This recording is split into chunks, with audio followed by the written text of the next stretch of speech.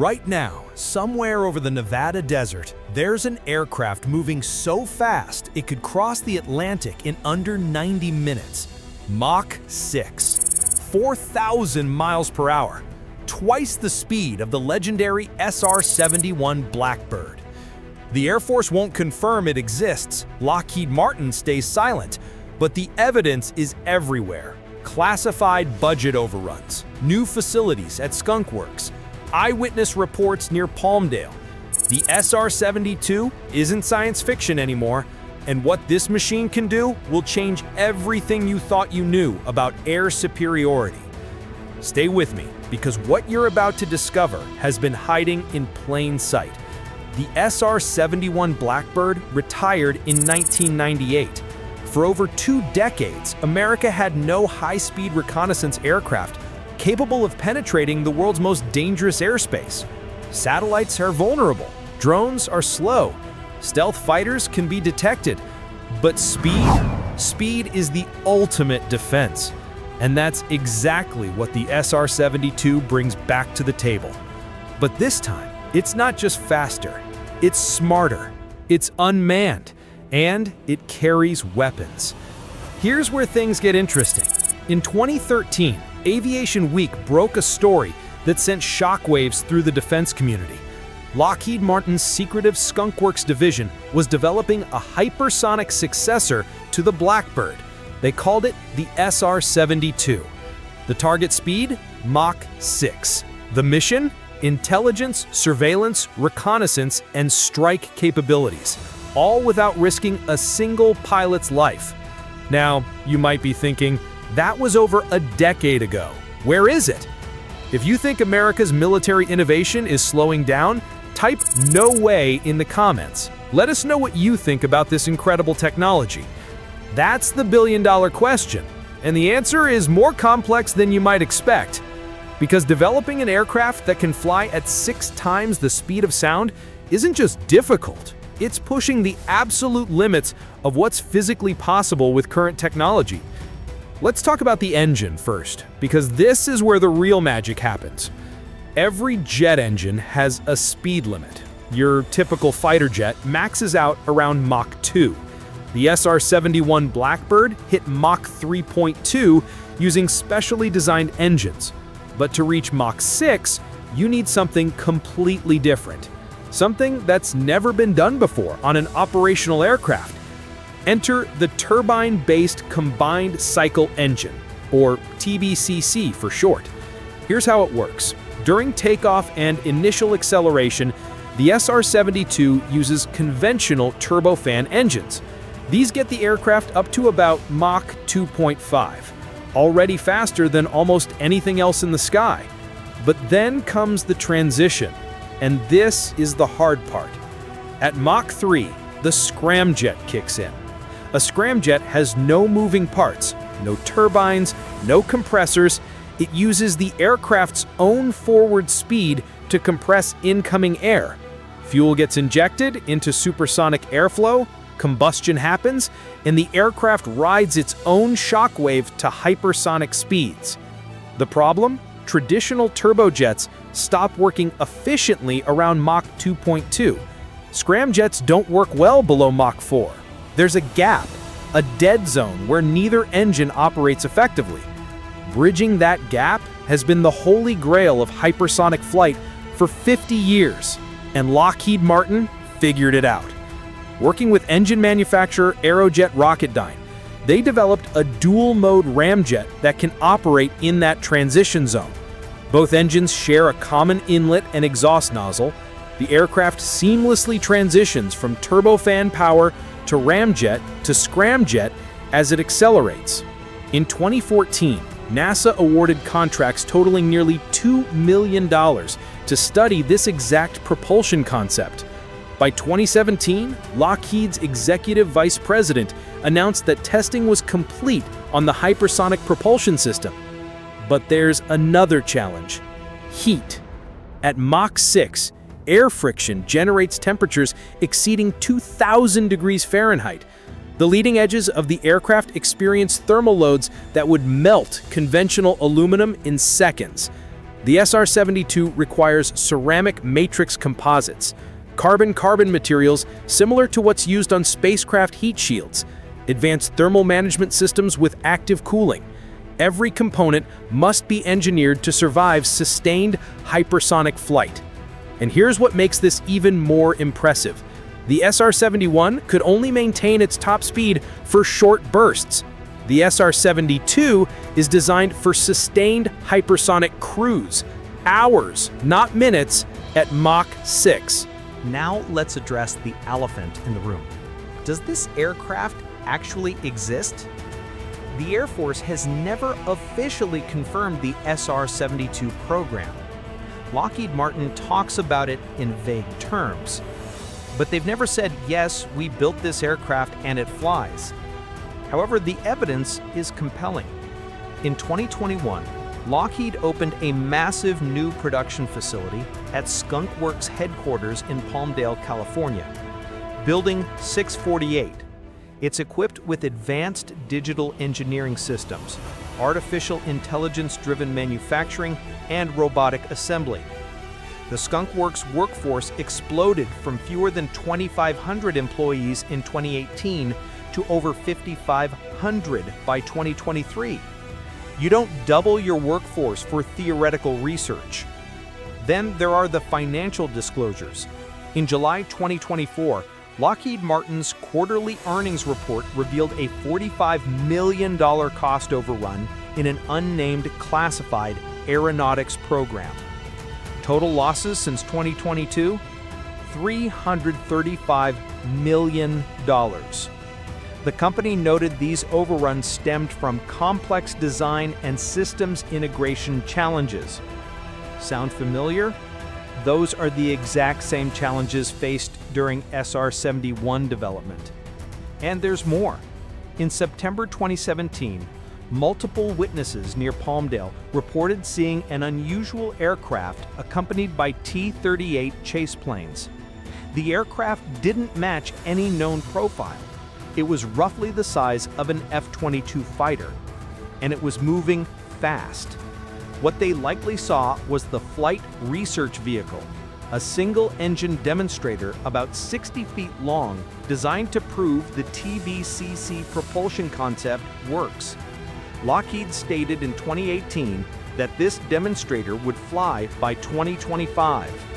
We're there now, and while nothing has been confirmed, the pieces are falling into place. But let's talk about why this matters. Why spend billions developing a hypersonic spy plane when we have satellites and stealth aircraft? Because the battlefield is changing. China and Russia have invested heavily in anti-satellite weapons. They can shoot down or disable reconnaissance satellites. America's eyes in the sky are vulnerable. Advanced air defense systems like Russia's S-500 and China's HQ-19 can track and engage stealth aircraft. The F-22 and F-35 are incredible machines, but they're not invisible. Not anymore. Speed changes the equation. A hypersonic aircraft reduces reaction time to almost nothing. By the time an enemy radar detects the SR-72, it's already gone. Air defense systems can't track it. Missiles can't catch it. Travel time from the continental United States to anywhere in Asia? 90 minutes. The SR-72 can surveil the target and be back in friendly airspace before the enemy even knows it was there. And unlike satellites that follow predictable orbits, the SR-72 can change course. It can loiter. It can respond to real-time intelligence. But here's where it gets even more interesting. The SR-72 isn't just a spy plane. Unlike its predecessor, which carried only cameras and sensors, the SR-72 is armed. It's designed to carry Lockheed Martin's hypersonic strike weapon, a hypersonic missile that can be launched from hypersonic speeds. Imagine this scenario. The SR-72 detects a high-value target deep in enemy territory, a mobile missile launcher, a command center. The aircraft doesn't need to wait for approval chains. It engages immediately. The hypersonic missile hits the target minutes later, and the SR-72 is already 500 miles away.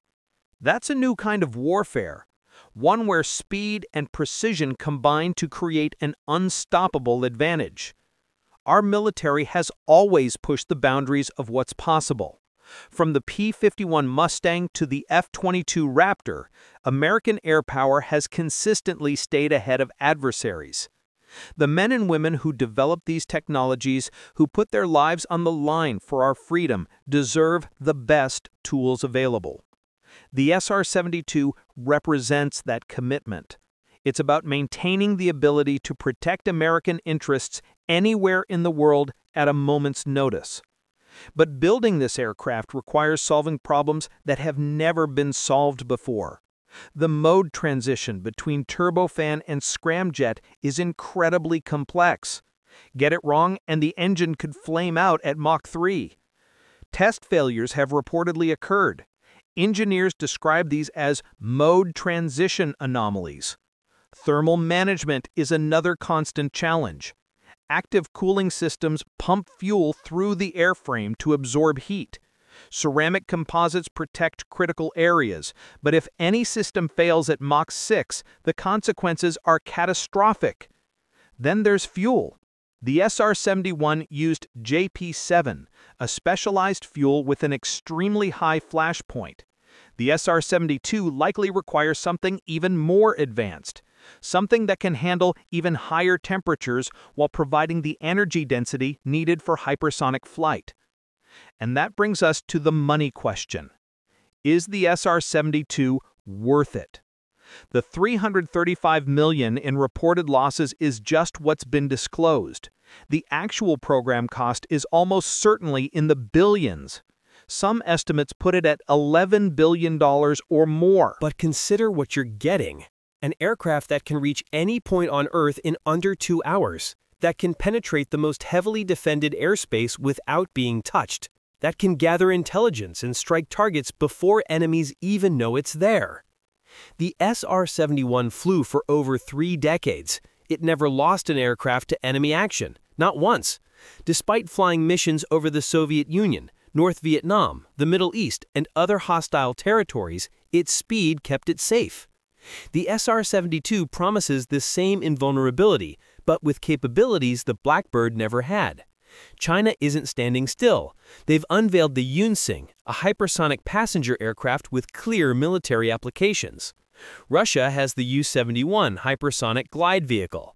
India successfully tested their hypersonic technology demonstrator vehicle at Mach 6.5 in 2024. The hypersonic race is on, and America needs to win it. Here's what makes the SR-72 different. It's reusable. It takes off from conventional runways. It doesn't need rocket boosters or special launch systems. It can fly multiple missions per day if needed. And it has the range to operate globally without forward basing. So where does the program stand today?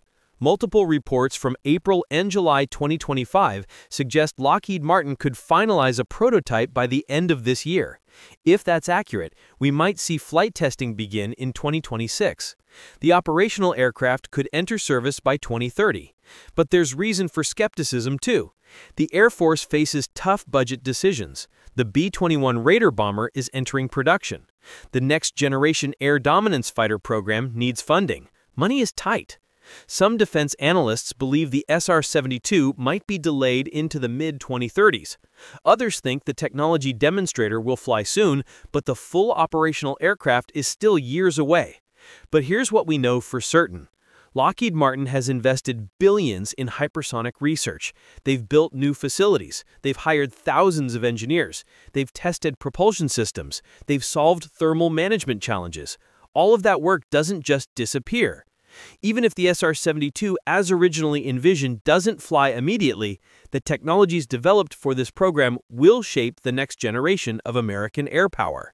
The same thing happened with the SR-71. Many technologies developed for the Blackbird found their way into other programs. The SR-71's legacy went far beyond the aircraft itself. And that's the real story here. Not just one aircraft, but the entire ecosystem of innovation it creates. The engineers learning to solve impossible problems, the manufacturers developing new materials and processes. This is how America maintains its technological edge, by pushing boundaries, by attempting what others say can't be done.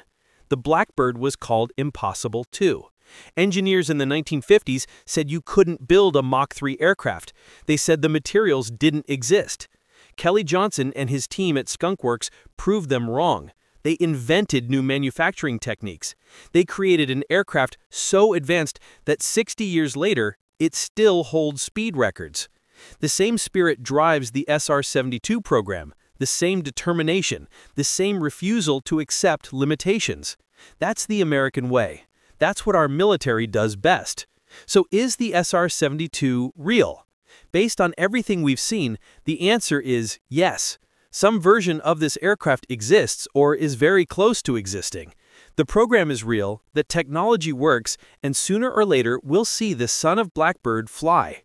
And when it does, when that first prototype breaks the sound barrier and keeps accelerating past Mach 5, past Mach 6, into true hypersonic flight, it will represent more than just an engineering achievement.